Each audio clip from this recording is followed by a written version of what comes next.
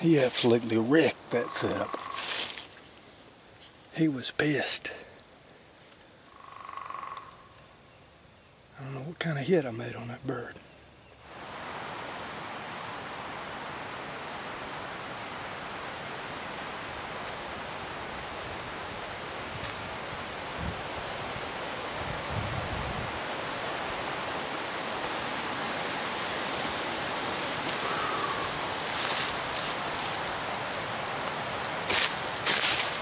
Look at that. You're talking about a bully beat down. Jack has got his beak broke off this morning. He got jacked up. And Billy didn't fare too well either. Good grief, that was some kind of awesome. Whew. I didn't make the best hit on this turkey. I was a little forward and a little low. Had me a little concerned. Went down there and found a nice blood trail and tracked him right up and found him. My, what a hunt. Kind of wanted to tell a little bit about this decoy setup that worked so well this morning. And I actually came up with this idea back before season.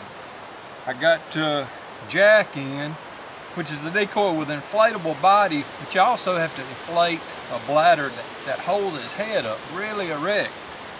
And I was setting him up one day without the head part inflated, and his head drooped down, and that looks exactly like a tom that's over the top of another wounded tom. So I came up with this idea to set Jack up like so, and set Billy up in more of a wounded posture with his tail feathers spread a little bit. But it looks exactly like the scenario that's created when they shoot a turkey and other turkeys get on top of them.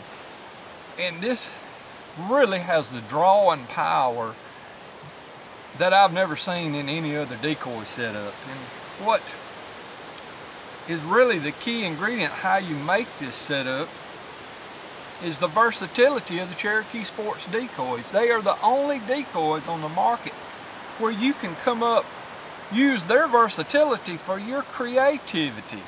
And that is it's just an awesome way to go, because you can tweak them, you can set them up.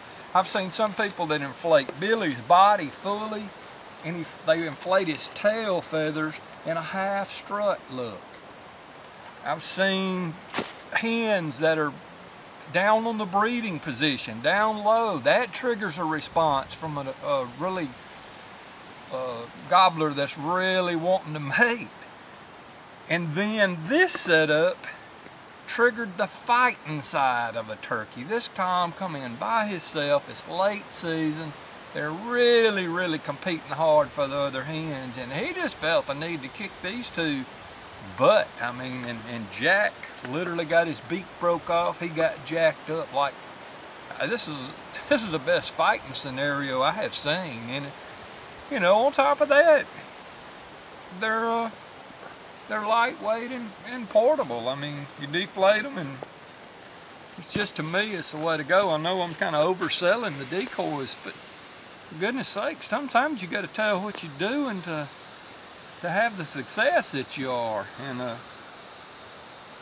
this setup here, I will use it again.